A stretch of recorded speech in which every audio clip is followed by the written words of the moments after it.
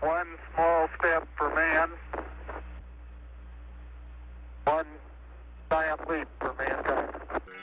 Since the start of the Apollo missions, every spacesuit, including the ones worn by Neil Armstrong and Buzz Aldrin on the moon, has been made here at ILC Dover's facility in Frederica, Delaware.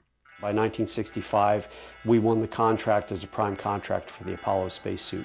We, in the 1970s, win the space shuttle contract, and we go on to build all those suits, and now we're building for the space station an identical type suit. Each spacesuit is handmade over the course of a couple of months, with extensive testing for durability and flexibility. But just climbing into the suit can be a challenge. Would-be astronauts first have to put on a suit filled with tubes of liquid cooling water.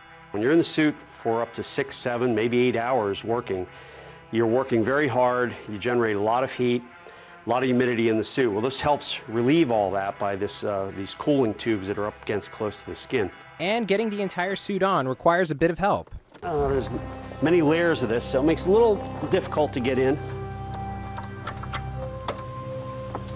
There you go.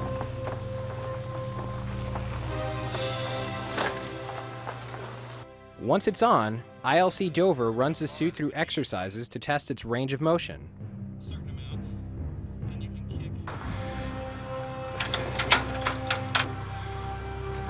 As far as mobility, you have almost 180 degrees of rotational mobility. And if the suit seems cumbersome now, keep in mind that it's dealing with Earth's gravity.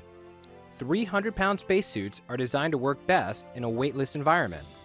And of course, if you're in 0G, it's a lot easier. You don't have to fight the G-force like I am, where you have the whole suit laying on your shoulders and on your legs. ILC Dover says they've never had a suit fail on a mission. And the testing done at their lab is part of the reason why. After all, there's no margin of error for clothing in space. Jason Sanchez, Frederica, Delaware. Oh, that is too cool. We got to try